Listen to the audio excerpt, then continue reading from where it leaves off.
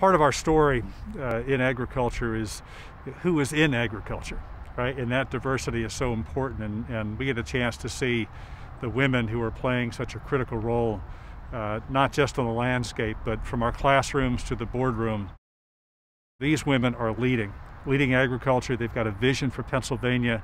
They see the opportunities that we see, and they're just so instrumental to the diversity, but also the direction of the industry we call agriculture, that we're proud of and we celebrate during this farm show. So Cultivating Tomorrow really is about the roots of what we do, but it's also about the women who are making that happen in Pennsylvania.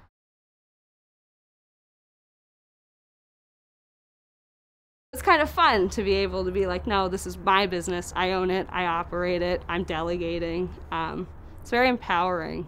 And the labor is fun. I like that. It's a lot different than where I saw myself 10 years ago. And I'm really happy to have made this leap.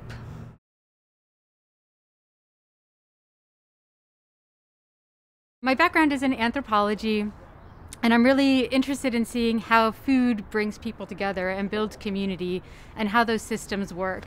So while I've worked on farms, I am by no means a farmer, and my talents are really best served in working on some of those bigger system challenges that we're facing here in the Lehigh Valley and the nation. While my hands aren't in the dirt, I'm still looking to see how do we grow the agriculture system as a whole, how do we create demand for more product, and how do we assist farmers in selling that product.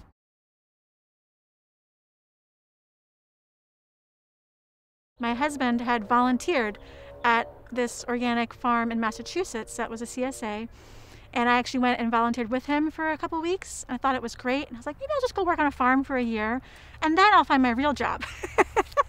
But that ended up, I just never stopped farming after that.